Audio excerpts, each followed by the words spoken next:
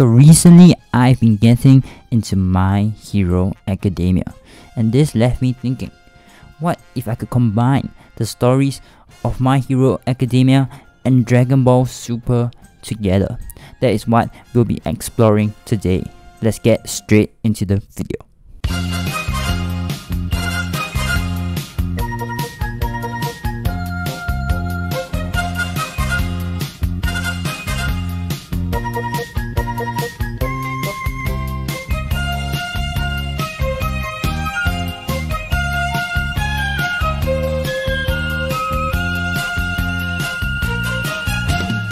So, we start off at the end of the Tournament of Power. Universe 7 has won, and Android 17 is the last man standing in the arena. As we all know, he decides to restore all of the universes that were erased by Zeno. However, this led to certain complications. Instead of just 13 universes now, there were 26 universes. It turns out that some of the universes that Zeno erased a long time ago were also restored by this wish. Grand Priest was in deep thought. So he decides that he will consult the Zenos about this matter. After some discussion, Grand Priest finally comes to a conclusion. He tells Goku that representatives from each of the 12 universes will be sent to explore and observe these other universes for a 10-year time period. This left Goku shocked and stunned. 10 years was a long time. However, with courtesy of some angel magic, all representatives sent to the universe would not age during this 10-year time period, and they would be returned to the same time they left. And Grand Priest even gives them 1 year to say their farewells to their loved ones. And now, the moral arc will begin. The moral arc quickly takes place during this 1 year time period. And now, we finally get to the time where they leave to the MHA universe. So, who would go to this universe? Of course, we have the entire Sun family, minus Videl and Pan. Gohan was specifically interested because he was a scholar and was very interested in the multiversal theory, and he thinks that studying other universes could lead him to certain conclusions. Meanwhile, Bulma was also super interested as well. He wonders what technologies these other universes offer and whether she can combine her technology with those other technologies. And she also forces Vegeta and Trunks to come along. Now, Grand Priest suddenly appears out of nowhere, ready to transport them to the other universe. He teleports them into one of the cities and tells them that their main goal was to analyze and find out why the mortal levels were so low.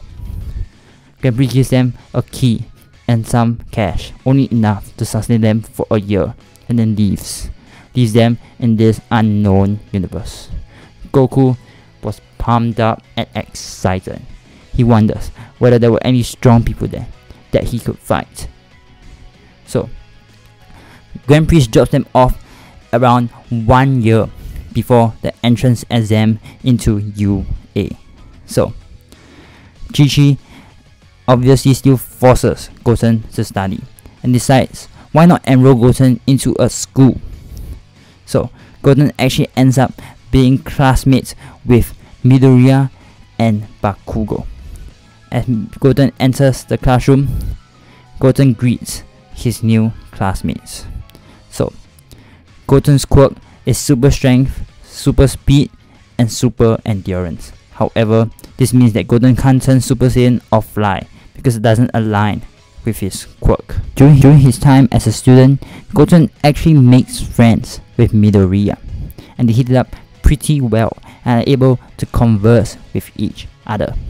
Of course, this is a time where Midoriya is training under All Might. Midoriya tells Goten about the school he wants to enter, UA, and Goten decides that he wants to enter the UA as well. I mean, he has nothing else to do in this universe, and this would serve as a pretty good main objective. Of course, Bakugo isn't particularly happy about this, but it's not like he has anything he can do to stop Goten. Of course, Goten tells this to Trunks as well, and Trunks decides that he will want to try for the entrance exam as well. Chi-Chi actually encourages this behavior, as he realizes that pro hero equals money, and they don't even have enough money to sustain them for 10 years.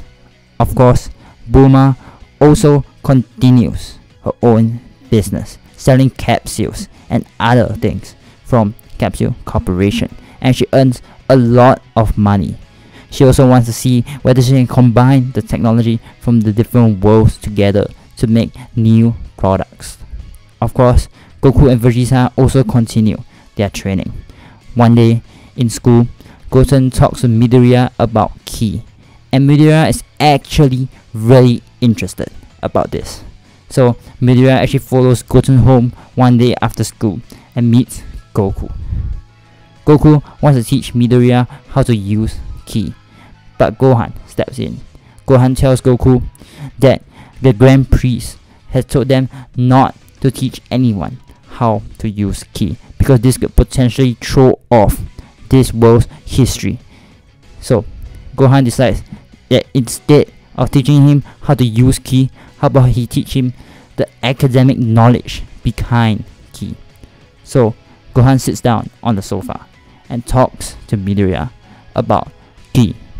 And after Midoriya leaves, Midoriya was thinking whether he could improve his own Ki somehow and become even stronger so that he wouldn't let down All Might. During a conversation with All Might during his training, Midoriya accidentally spills out the idea of Ki to All Might, and All Might is very interested in this concept.